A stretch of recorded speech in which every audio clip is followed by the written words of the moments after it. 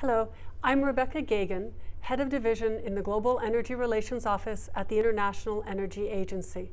I'm delighted to have been invited to represent the AIE at the Spanish Energy Club's present discussion on gender, energy, and climate. At the AIE, we are prioritizing promoting gender diversity. In the energy sector broadly, there are only between 18 and 22% of women in the workforce. This is far below the 52% in the global population. So internally, we are taking measures to increase awareness, to track trends, and to promote women and identify opportunities.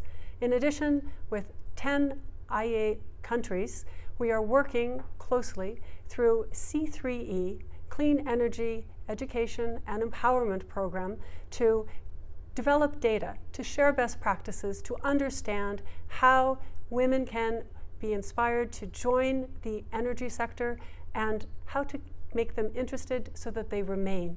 Therefore, working with countries around the world, governments and industry and universities, we hope that we can identify ways to encourage women to join the energy sector. There are many challenges that we face, and we need everyone to be on board.